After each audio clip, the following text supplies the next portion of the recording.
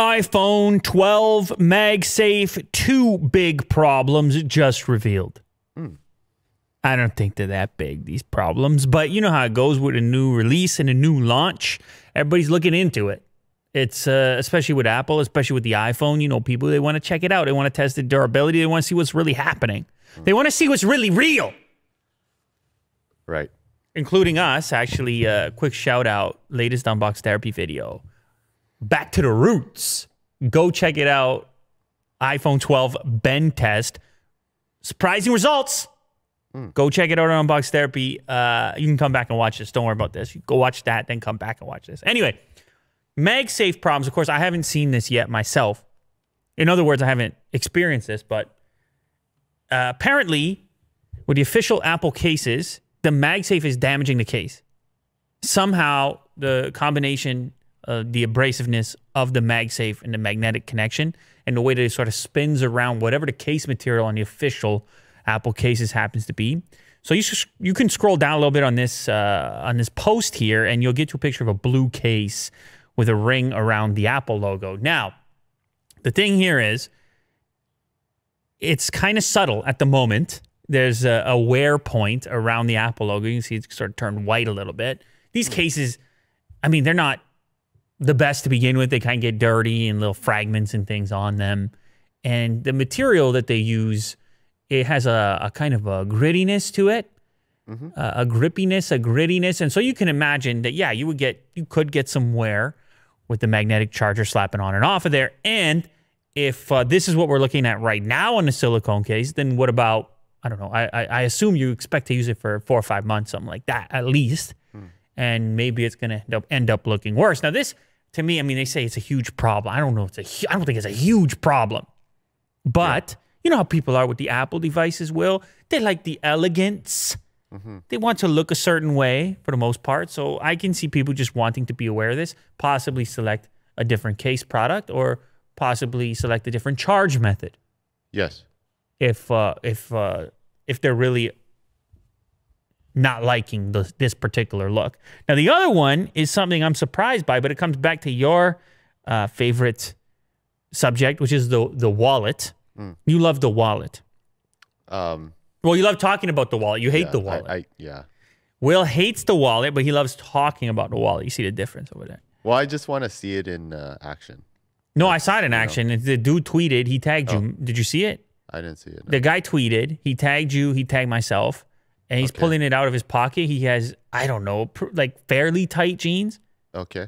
And the wallet's flying all over the place. Oh, really? Yeah, it's flying. Uh-oh. So you're... who is this guy? I mean, he's a guy. He's a guy? I don't remember his... the shout out to the guy on Twitter. I don't remember the handle. I'll look for it. But people have done the test in and out the pocket. I haven't received the wallet yet, so I can't do the test in and out the pocket, which I would do otherwise. Yeah. But it's flopping off. However, here's the crazy one, which is talked about in this particular article, which is people leaving the wallet on and then slapping the charger on top of the wallet. Can you do that? Well, no, you can't do that. You can't be having these cards in the way, obviously. Oh, okay.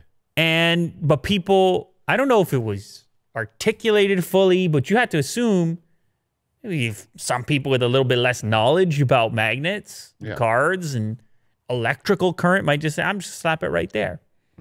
Now you don't want to be doing that because those cards have RFID chips and magnetic strips.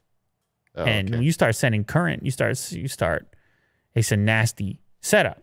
So you could damage multiple components. So that's maybe a more serious one. If anybody's thinking that they can do that, you can't do that. You got to take the wallet off, slap the charger on. I thought Apple showcased it fine. I thought people would know this. Apparently that's not the case. I mean, there's enough of them out there. Someone's going to attempt it. So anyway, couple of things to consider.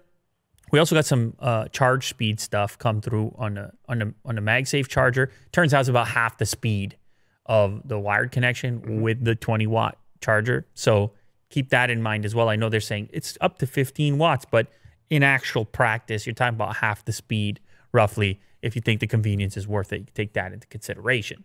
Now, speaking of durability, it extends beyond just the case and the MagSafe. We have seen a number of drop tests come through, which I'm going to get to as in the next story here. But this one actually caught my attention because it actually isn't any kind of story that's been written. Instead, it's just a tweet from Ben Geskin. And what you're looking at here is what looks like a retail unit of an iPhone 12 in the store. It looks like it's in the Apple store. Now, I mean, we have to obviously read into it because we don't have a ton of context here. But what you're basically seeing is what looks like the graphite version of the iPhone 12 Pro is what I would guess, because that looks like the shimmer that the frame has looks like the stainless steel.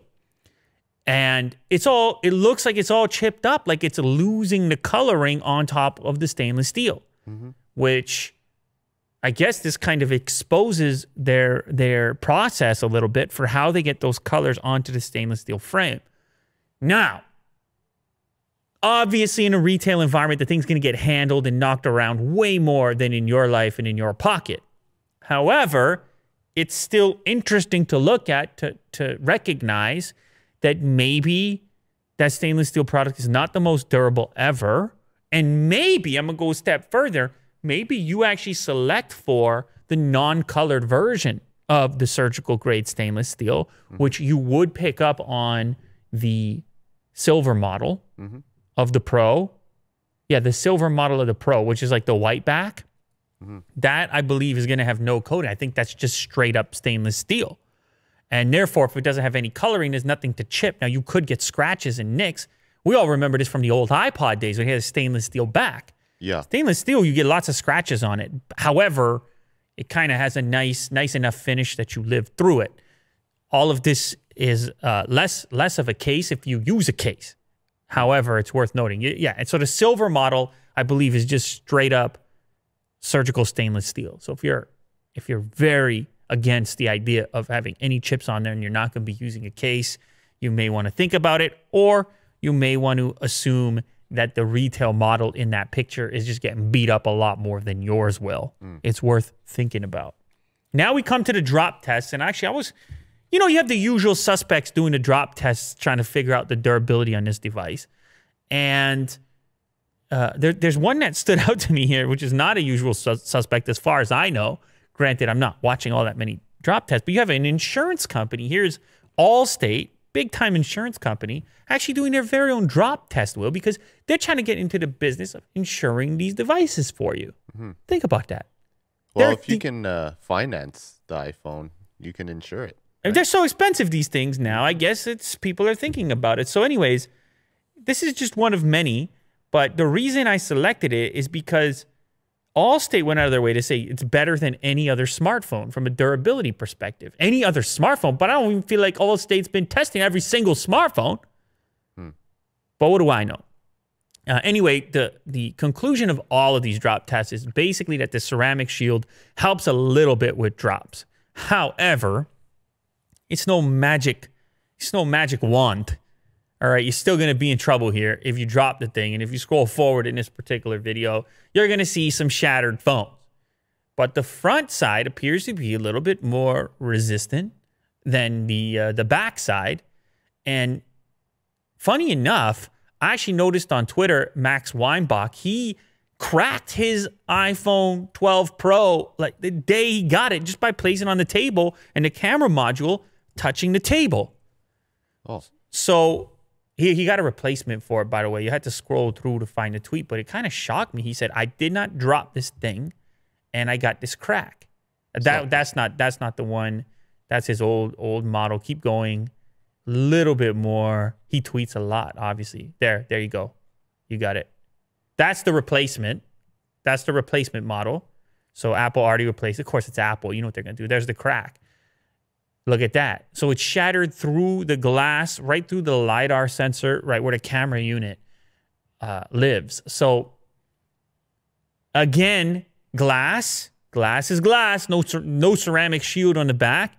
And he claims it was very subtle what caused the crack. It looks like a substantial crack. So there's so many iPhones out there. How much information can you derive from when you're considering build quality from one person's experience? There's obviously many other iPhones that have not cracked, but it's so close to the launch date, so close to him getting his hands on it, that it kind of I don't know. It makes you a little bit afraid about it. So maybe you want to consider either you put the case on or you're just gentle with it. I mean, it's a nice piece of machinery, so you just take it easy. I don't know.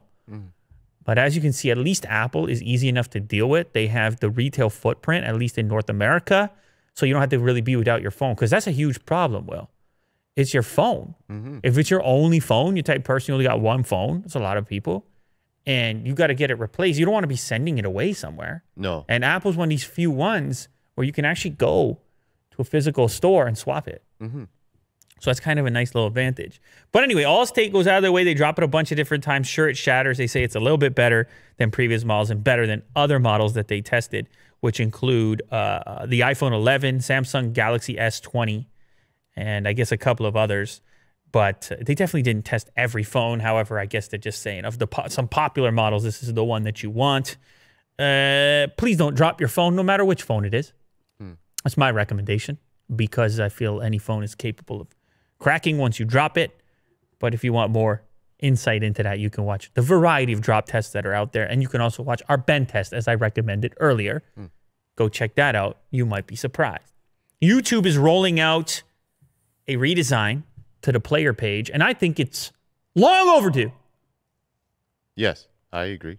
Because there's certain things about it that bug me, the current player. Small things, but things. Okay. Nonetheless. Particularly around maximizing the player, the window, as opposed to just having some kind of a gesture, which is what they added, by the way. A gesture, or just to turn the display. Yeah. And they you had to hit the little tiny square button in the corner to go full screen. And it's just, is that really the best way? They also worked on captions a little bit, took it out of the prime time location and moved it up to the top right corner is the before after on that. And same for autoplay. They put it in a more prominent location from where it was previously. But my favorite of the new features is how they're going to deal with full screen mode in the redesign. Because this is a thing you do 1,000 times, you know, typical smartphone. Yeah. Actually, YouTube has been the thing that I miss most about the Galaxy Z Fold 2. Actually, I have it right here. I just looked at it and realized, and it still has battery right now. YouTube on my Pixel feels so trash compared to that huge display. Whoa. And never, because it's so big when it's unfolded, you have very few missed presses, clicks, or missed gestures, or missed inputs around the rotation of the device. It's a great YouTube. I mean, obviously, I don't have to tell you. You probably already got it, because look at the display, Will. It's a giant. You would want to watch YouTube on there, wouldn't you? So much space to do things. So maybe I got to go back. I don't know. Well, no, I got to use the iPhone now. It's too many phones.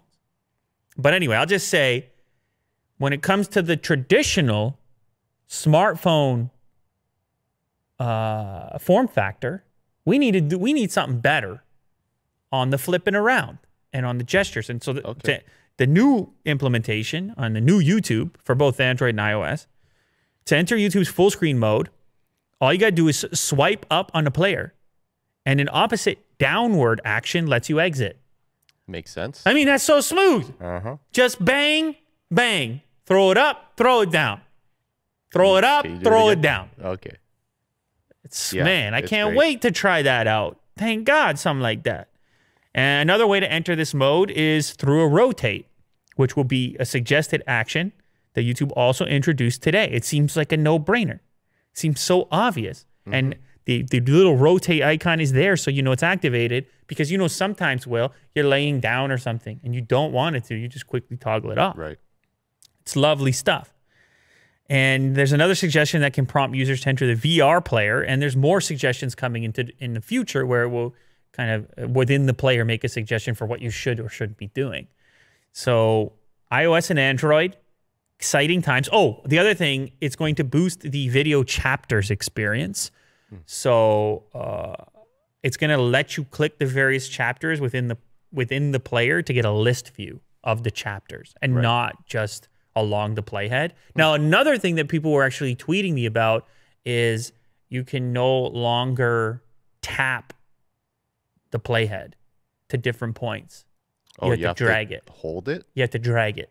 Oh, that's something that people were hitting me up with, which I don't know how big of a deal that is because you still have the double tap for 30 seconds or whatever it is, the double tap. And then because they were saying people accidentally were tapping along the playhead and kind of spoiling it for themselves, things like this. So we'll see how this all works out. I can't wait to try out the new player.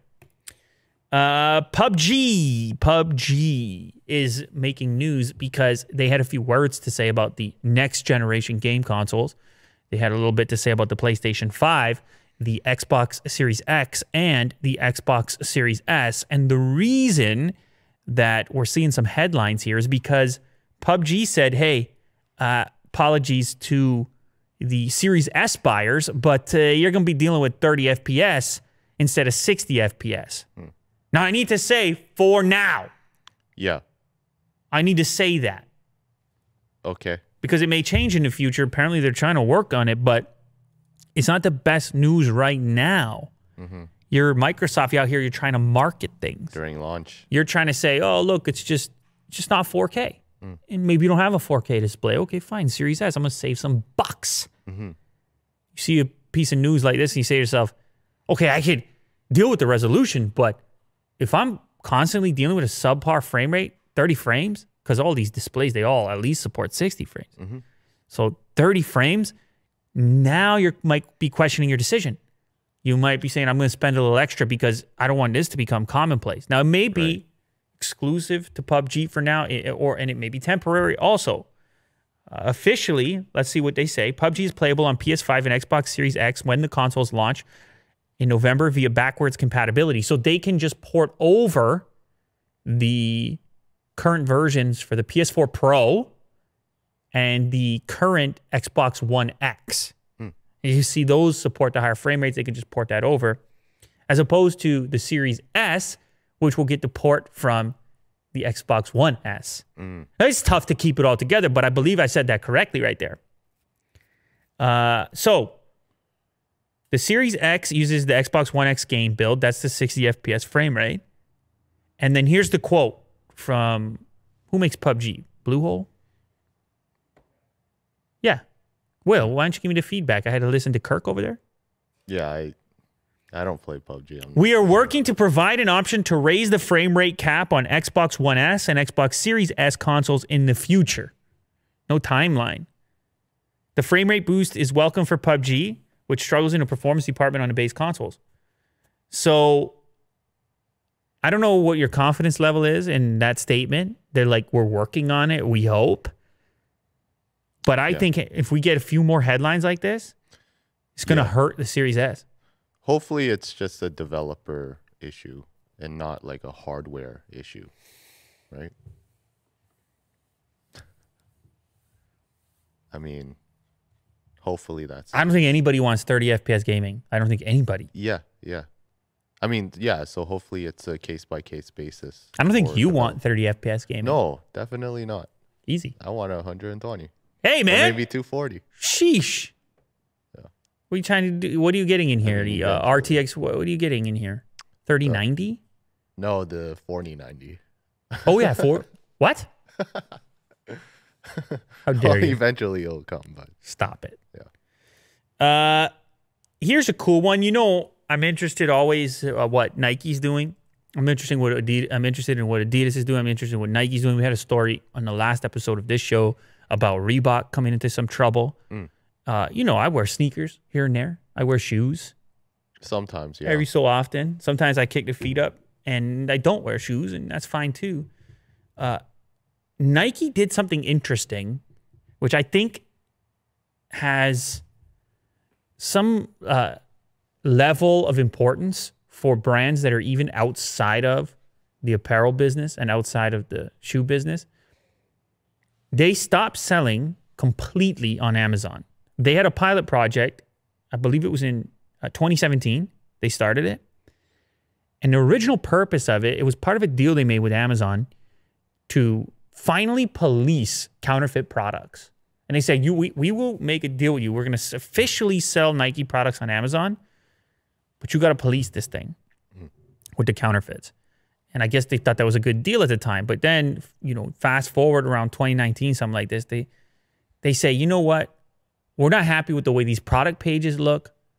We're a style brand. We want to control the experience start to finish that a person has. You know, you go to the Nike website, it's everything is stylish. On Amazon, everybody's an equal playing field. Yeah. You just got a product purchase page. That's all you're looking at. Yeah, and they're all the same. And they're all the same. And so even though Nike was doing really well on Amazon, they wanted to claw back more control over the user experience, over the customer experience, and push people to their website. Now, you know, in 2020, and I understand Nike is Nike, but in 2020, people are saying you can't do that. And I'll tell you from experience, because I did the thing with Later Case, you can do it. I mean, it's a different scale. Obviously, it's not Nike, but you can do it if you have a strong enough brand or if you have an avenue for promotion like this show or these shows on YouTube. Well, Nike doesn't need these shows. Nike is Nike. Nike's got all the people. They got all the influence. What are these guys going to wear? I'm talking about athletes, and I'm talking about for style. It's Nike is Nike still. And so they felt like, hey, we don't need to be on Amazon. We can control the thing. We can keep the whole margin, and we can get people to our website. And Amazon said, Bezos said, good luck with all that. Because he feels like he's got the power position in the thing. But it turns out it worked out for Nike big time, which might surprise you because a lot of other brands, they don't think they can do it without selling on Amazon. They have accelerated their growth. Their direct e-commerce has jumped 30%. And we talked about this on a previous episode, that COVID didn't even hit them. So this is after 1 year? 1 year. They dropped the deal in 2019. Now, funny enough, prior to that, they were at the top of search results for sneakers or for running shoes on Amazon prior to this deal. Nike is not completely off Amazon. I know people are searching right now. They're like, I see sneakers. Those are third-party sellers. That's not Nike. Yeah. And so even now, having been off the site for a while, they're still up there in search results with those third-party sellers, but they dropped down to like 15th place in the search listing. So you're not going to really shop for sneakers. And they actually like that. They don't mind a crappy experience on Amazon because they feel like that's what's pushing people to do more business on their website. People just say, oh, I hate looking for Nike here. And they just go, it happens to me. Prior to reading this, is what I do. If I want to buy shoes, I'll start on Amazon and then I'll realize, oh yeah, if I want Nike, right, it's not here. I mean, the same thing happens with Adidas to a certain extent. And then I'll just go to their website. You know, the shipping takes longer and all the rest of it. They have all the sizes. They do a good job. So anyway, they've done well in spite of not being available on Amazon. And so this may be some kind of an indication to businesses that there are other ways to do it. Even though I get it, Nike is Nike, enormous. They could afford to take a risk like that where smaller brands maybe less so. Listen to this. Nike is averaging 100 million visits to its website and is one of the top 10 most downloaded shopping apps. Nike online sales were up 83% in the second quarter, adding 900 million to its total sales. So they are controlling more of the experience and they're benefiting from it.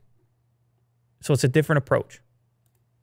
All right, last one. Here's a fun one for you, Will. The fast food favorites from the year you were born. And, you know, what's funny is I got a kick out of this list. Not necessarily from the year I was born. I do like the item from the year I was born. Okay. But I just like all the stuff in the 90s because I remember some of it. Yeah. And some of it actually just blows your mind because you can't even, you're like, that thing existed? So anyway, what year were you born, by the way? 86. Okay, so I'm 85. Okay. I think I got you beat on the item that came out the year I was born. Okay. So 85, listen to this. 85 was the Dairy Queen Blizzard. Came out in 1985, which is a classic to this day. That, of course, is soft serve ice cream. Your choice of toppings. Yeah. Okay. Are you upset that I'm explaining like everyone should know this? I don't even like desserts anyway. Oh, you don't like desserts? Okay. So you feel like you got me beat. Anyway, let me just explain the Blizzard. They've reportedly sold more than 100 million Blizzards within a year. Wow. Oh, okay. So people are into it, whether you're not. You can put Oreos in it. They put all kinds of different things in it. But apparently Will is too stuck up for dessert, which is kind of upsetting.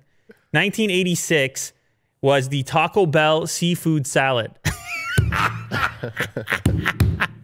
Sounds delicious. Can you even imagine it?